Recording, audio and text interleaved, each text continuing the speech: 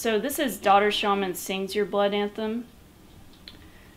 Of all the beasts in your chattel, I am the most meek. The little blaspheme that fits on the edge of your scalloped tongue. There is just enough room for me to flint spark a microscopic chaos in the blood, the viral song that wears out the vitals of its chanteuse.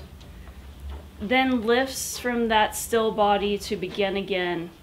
I am then the secret you believe stayed still between you and the one who buried you under the white birch, its frail limbs wavering for you, when you could not move.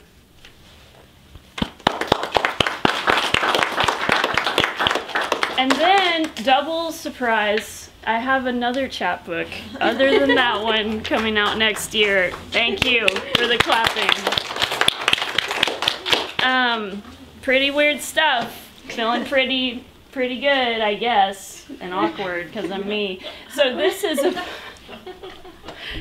is a poem from that other chapbook. Oh yeah, and that one's called Red and Vast, and I'm really so happy to have my LGBTQ studies people here because it will focus a lot on tropes, themes, issues from that.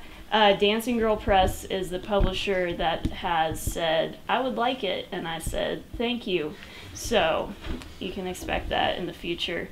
This poem was taken by Icarus Anthology, so last time I looked, you're able to read it online, so if I'm lucky enough to get it stuck in your head, it's on the internet. You can go look at it again before you buy my chapbook, I guess.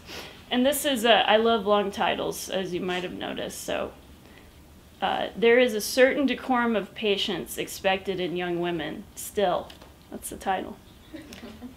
But it feels correct to lean into the wound. I keep my head up with my fists, and the new sutures of my gums split open in an allegro for my hearing only. My mouth is the instrument of abuse. My ears are the fox furrows where most sounds are dead on arrival. A ghost is an emotion racked into physical form, bound to repeat itself until resolution. So goes the same of the living songs, shape notes written in silver on vellum, on tree vellum, on trash vellum, for no death is unholy.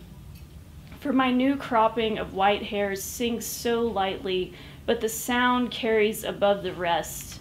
Those dark hairs, the color of sin, they thread themselves into knots, repetition bound until I rip them out.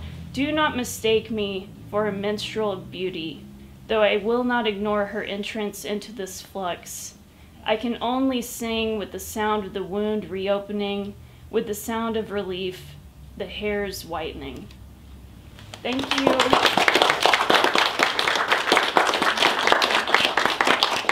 I don't have her book yet. I've got some on the front.